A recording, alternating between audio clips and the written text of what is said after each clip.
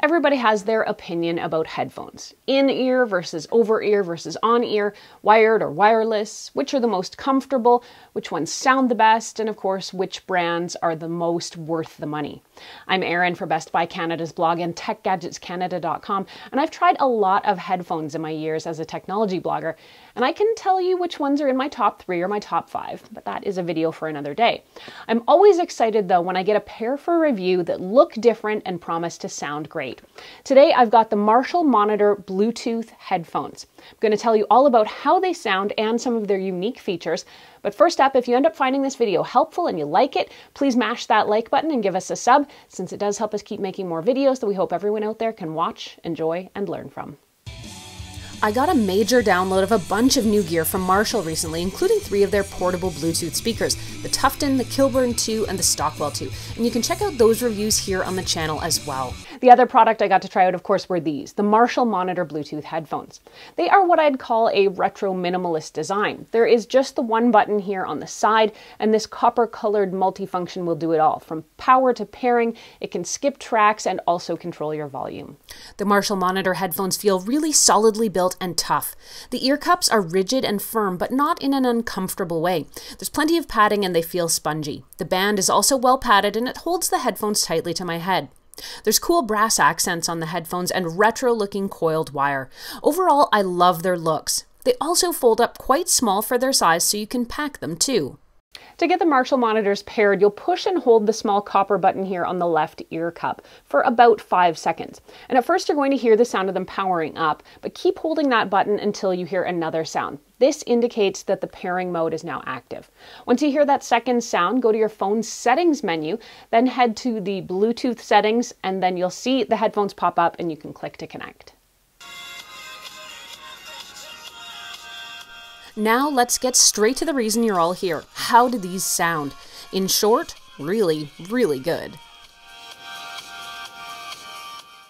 40mm dynamic drivers are custom tuned to deliver all-encompassing hi-fi sound, according to Marshall. Here's my take. The Marshall Monitor headphones have great bass. It sounds really resonant and strong, but not head-poundingly so. You can easily hear subtleties, things like breaths in the music or the sweep of brushes on a cymbal. The overall sound is really well balanced and head-filling.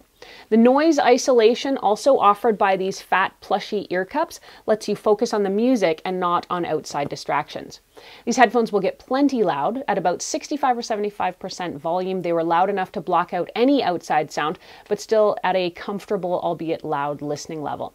Now, if you want to check out the playlist I used to test these out, I've got it posted at blog.bestbuy.ca.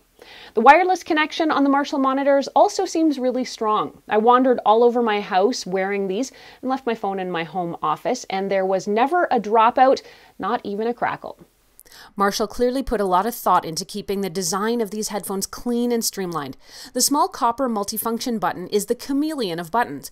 Push it in to power it on or pair, click it up or down to adjust the volume, side to side and you're skipping tracks. A quick press when there's an incoming call will answer it, then hang up, and a double press sends it to voicemail. The same quick press during music playback will pause the sound. Yet these controls are simple yet natural and intuitive.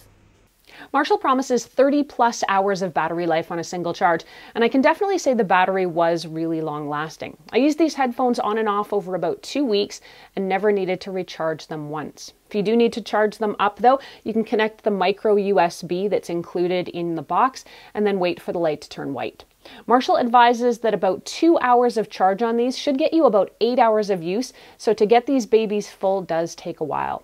Now, after your initial pairing, the Marshall Monitor Bluetooth headphones will reconnect to that same device once you power them on again. I found this worked really well, though I was a bit disappointed to see that they couldn't be connected to more than one device at a time, like my iPhone and my tablet, for example.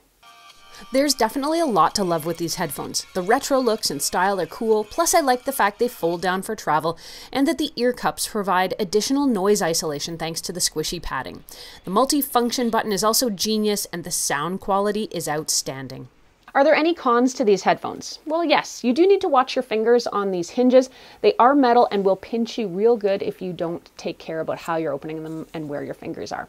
The headphones are also pretty pricey. The Marshall Monitor headphones sell for about $349 Canadian dollars, and I think at this price level, there are other headphones out there that'll sound just as good for a lot less dough.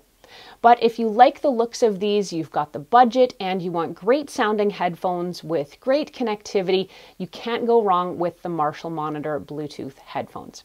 You can pick up a pair from Best Buy, of course, and you can also read more about them at blog.bestbuy.ca. If you liked this video and found it helpful, please hit that like button and consider subscribing, since it does help us keep making more videos that we hope everyone out there can watch, enjoy, and learn from. I'm Erin. Thanks for watching. You can catch me on Twitter or Instagram until the next time at ErinLYYC.